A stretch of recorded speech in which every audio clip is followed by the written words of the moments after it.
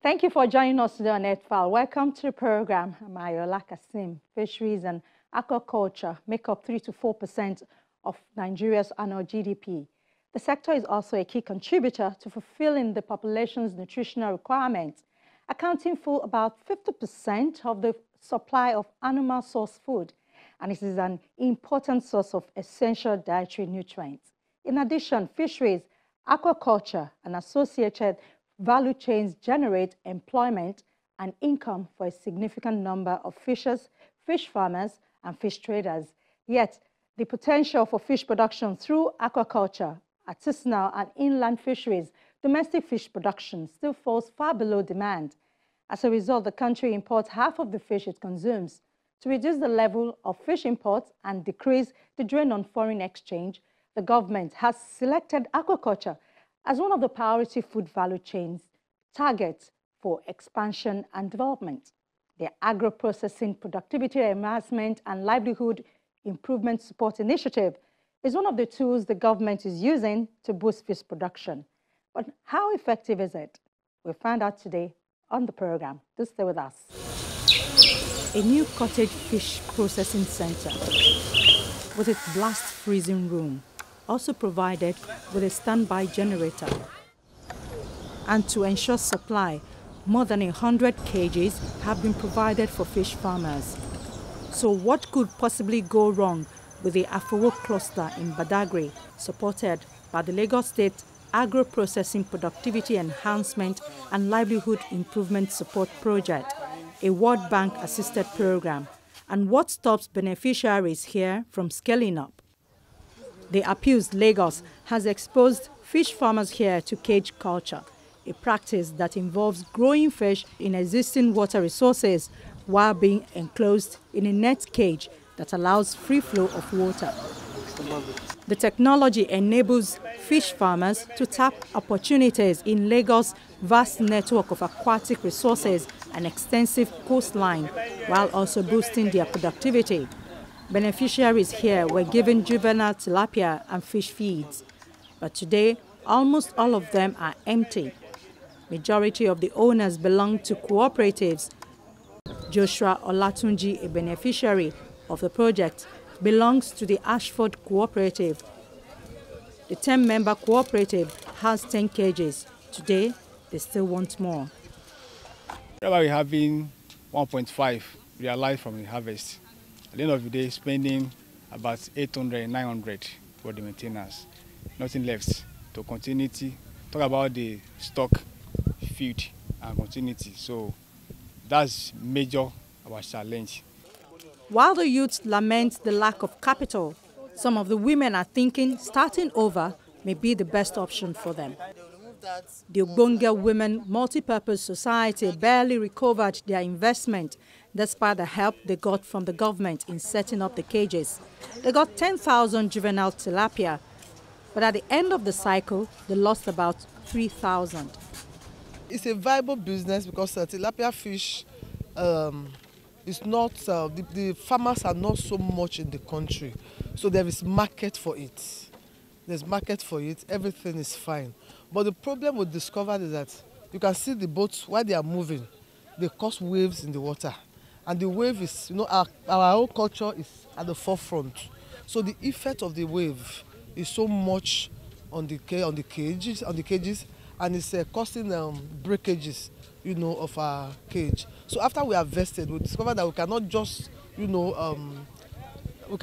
stock again because we have to do some repairs. So that was one of the challenges we had. Then the last set that we harvested, we had issue with the salinity of the water.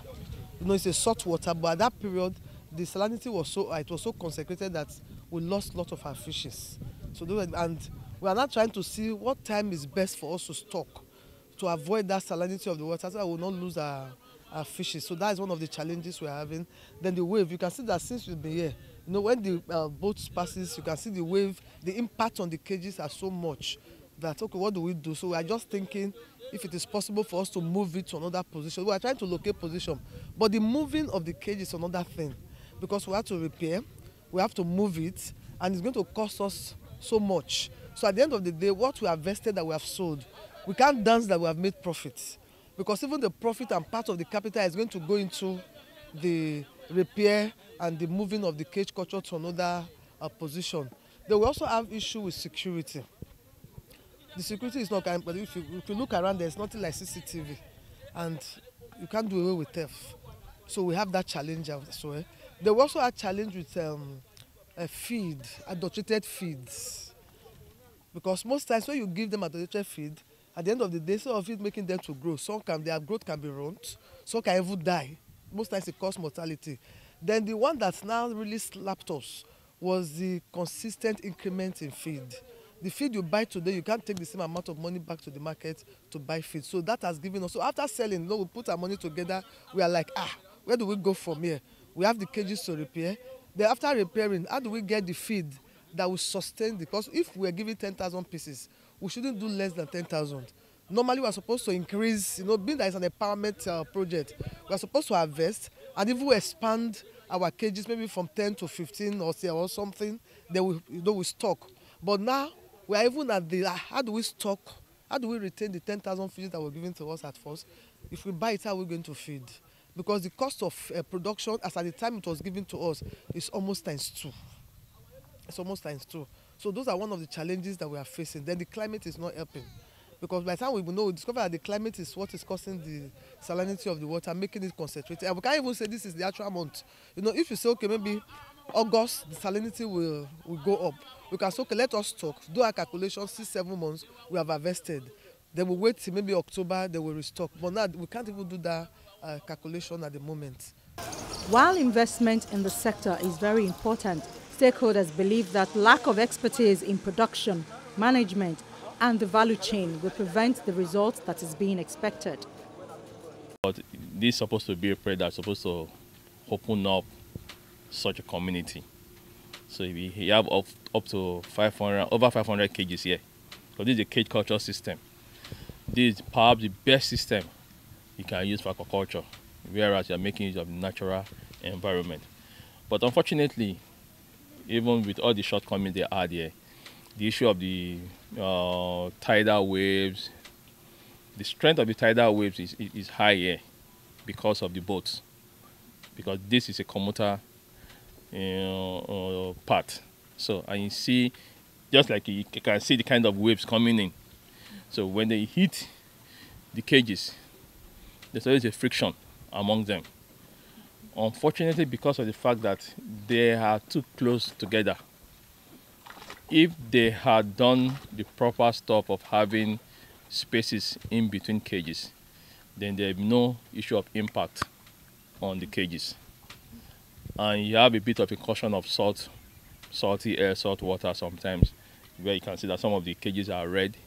So when you have those two issues together, then you won't be surprised by the state of the cages here. They need to space all these cages. So they have a minimum of 2-3 meters in between each section of the cage. Because when the World Fish Director came here a couple of years ago, he was surprised. He called me and I said, was I aware of the way they laid out? I said, no. I said, I told them that you don't lay cages like this. And he told them too. And I told them, at least a white man has come to tell you the truth I've been telling you. So, because that's the most unfortunate part of it. Nigerians don't really believe their own people when it comes to expertise. So I was really happy when he came around and told them the plain truth that this project cannot go on like this with this kind, and this is just the result. So if it's not done quickly, then I don't see it going beyond a couple of years, because normally cage construction or constructed cages should last at least 7-8 years before you start talking about repairs, even when you're doing a bit of maintenance within those years. At the start of the project, Afowo was expected to be a model of what can be achieved with the cage culture. But now it seems its survival is dependent on the help the farmers can get going forward. The equipment in the cottage industry lack electricity to power them. The sad reality is that the instructions to power the fish descaling machine are written in Chinese. The fish and the sign of abandonment is all very visible, with the equipment gathering cobweb. The state government, they should not just establish projects like this for the youth, younger ones. After establishing there should be a team, monitoring team, continuity project, monitor at least three months to come and check what they are doing activities. At the same time, to think of their laxes where they need to come up so that the continuity of the project will continue. Look at this in the cottage industry now. So you get it now. State government are doing enough, but it less for the continuity and the maintenance of part of the whole project. The cottage industry, once there's not fish in the cage, there's no way the function of the cottage industry can work. Once they're having fish in the cage ready for harvest, then we fully to operate the industry. So that's just it. For most times, the industry doesn't work. It doesn't work. It's only when we have fish ready to harvest. How many times in a year do you harvest? Actually, according to the water system, we can run twice in a year. One can go for tilapia, the other one will go for catfish. The running intensive is different. So we can run twice in a year on different species. But now you're doing only one? We are doing only one, and which is tilapia. And it is only when you harvest that this place works? It can be open so for operation. So now people are not bringing their things? People are not bringing for now. New interventions, the government, to Lagos State government, in collaboration with the government, World Bank, to set up to take care of that challenge. But still, as you're providing a solution, another latent challenge too is it's becoming obvious. And one of those latent challenges that we have now is cost of operating the cottage industry. That's electricity is like a no-no. Cost of fueling is on the high side. So if we can have solar installation, I think that would do us a great deal, because already the cost of production for the fish is on the high side. Now, post-harvest activities too, because of the cost of fuel, is higher. So everything now comes back or comes on the product. Eventually, it becomes a challenge for consumers to patronize. So all of these areas we need to look at. Then researchers too should be more involved. Researchers, we need experts in limnology, water management. We need experts in cage design and construction. We need experts in breeding and genetics of new species of fish too. One thought that those are the things that you'll have done before they started. Yeah, we started.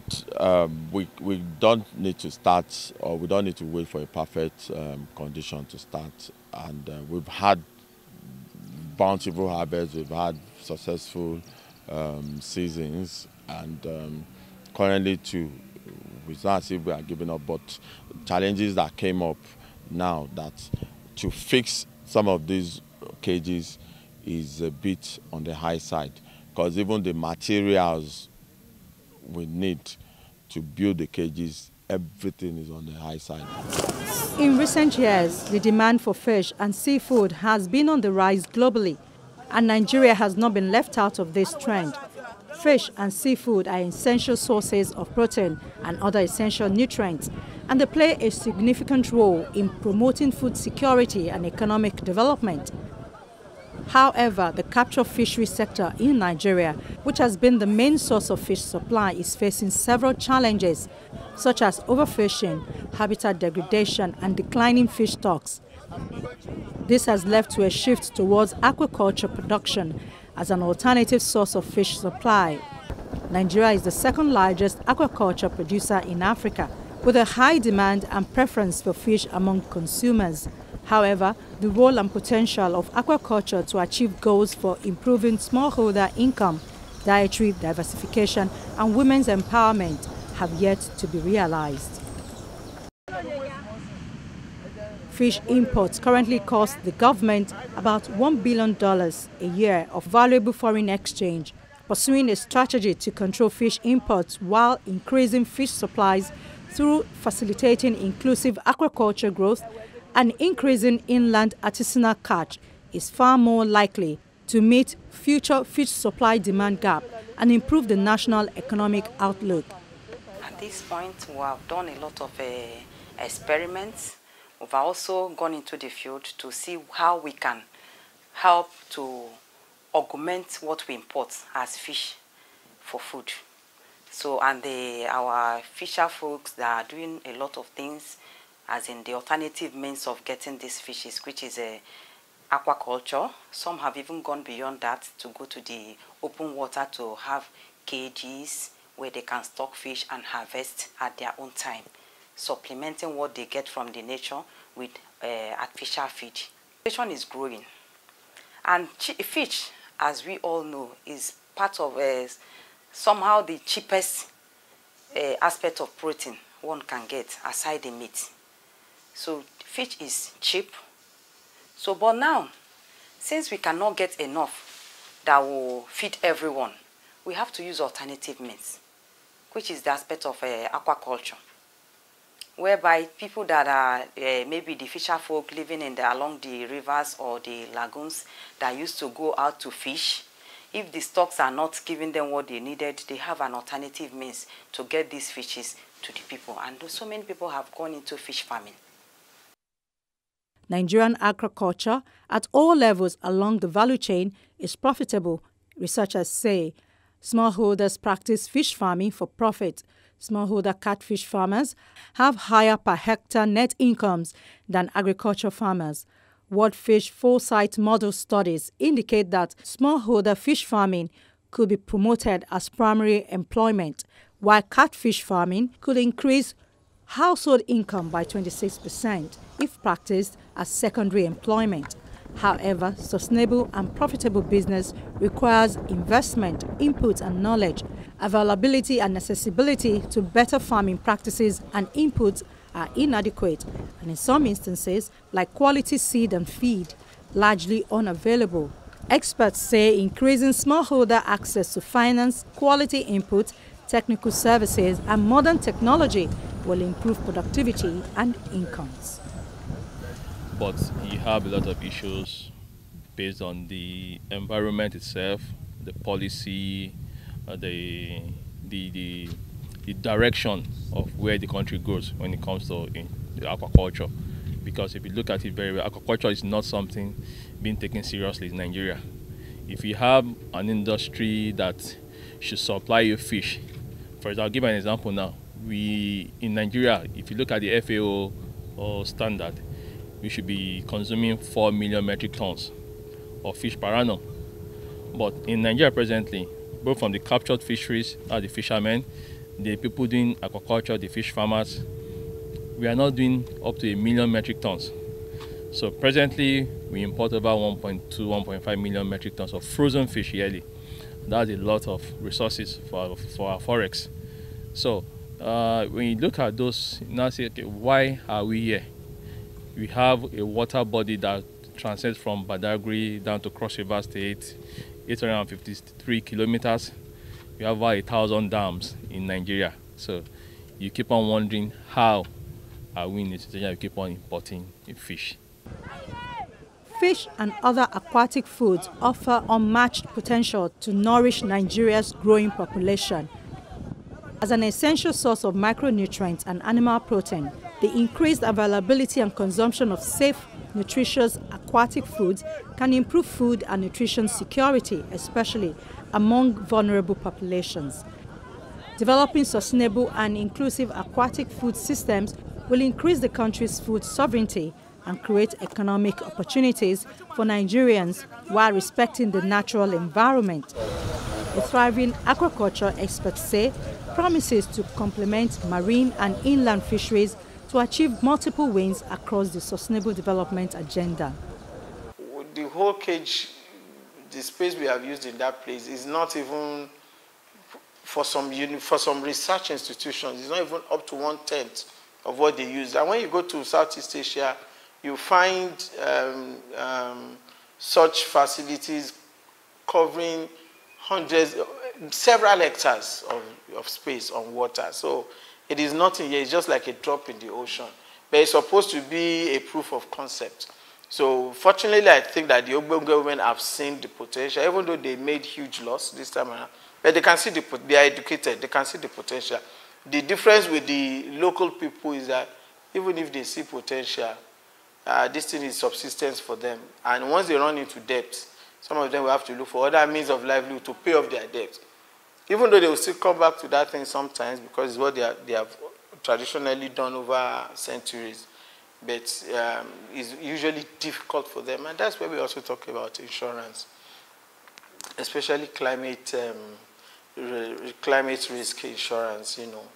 These are some of the things that the people are facing. If the stock of the Ogbonge women was insured, they will not make as much loss as they have. The International Ocean Institute in Nigeria strives for the conservation of marine resources within the broader goal of promoting peace in the oceans. Through education, training, and capacity building, the institution supports the creation of a cadre of enlightened professionals in particular who share its beliefs and contribute to fulfilling its mission. It is advancing citizen science for seas and ocean research. This involves members of the public in the observation, analysis, and eventually also the design of scientific research. These are some of the easier ways that we can start letting people get involved, because that is ownership, inclusivity, that this data comes from my community, we collected it, and so on. But it helps. I don't have to be the scientist that have, because if I collected in the community, even if I spend my money to collect the data in a community, that community will still be highlighted that that data is from there. And as a scientist, I need to acknowledge, if they provide me such a data and I published it, they have to be well acknowledged. So I mentioned information about citizen science, ocean literacy, particularly because our domain, because we need, the example of the saltwater intrusion is that people don't really understand the landscape, the morphology, the geomorphology of our waters. There is a lagoon in Benin, and there is a Lagos lagoon. These two lagoons opened to the Atlantic Ocean. And from there, when you have the storm surges and the highest of water, which is called the spring tide, the water is forced and pushed into this lagoon. And unfortunately, this Badagry Creek is in between the two lagoons, and there is a net flow of water. So when this goes in, and the salinity increases and it starts flowing, then it starts affecting the fishes that cannot tolerate. And as we know, because these animals are put in cages, they cannot move. If you put salt in water where there is a snail, it will start moving away, except if it caught up with it and it will die. But if it can move away, it will run away. But when you are in a cage, you cannot move. And that is why understanding the geomorphology of the area, understanding the information about the physical, the chemical, and the biological component of the water, because even there may still come a time, because part of the problem is because you are feeding the fish, you are releasing certain, because they cannot eat all the fish. Some of their feed will still get into the water. It's providing more nutrient. And by providing more nutrient, certain organisms will also grow. And by growing more, they might start having what is called algal blooms, algae that have some properties that may kill the fish, that may even produce some toxins that will hide in the fish and so on. So all this need a holistic. So it is the role of scientists. We are trained to understand the environment. We are trained to go on this. We also need assistance of people. That's why I call the citizen science or citizenship participation. We call it citizenship science, citizen science and participation. They are not scientists, but they are provider of information. Because this information is needed by all, not only the scientists. And if everybody gets involved, and we'll all be smiling for it. Fish have been identified as a source of inexpensive protein for the nutritional benefit of human beings. Fish production can lead to poverty reduction and ensure food security. the traditional practice of growing fish in the wild has proven to be inadequate and is faced with a lot of challenges, among which is low catch. Therefore, experts are advocating that aquaculture can be a solution to Nigeria's dwindling fish production, but efforts need to be made to ensure investment and intervention efforts like the Appeals project in Afowo must be monitored and not be left to decay.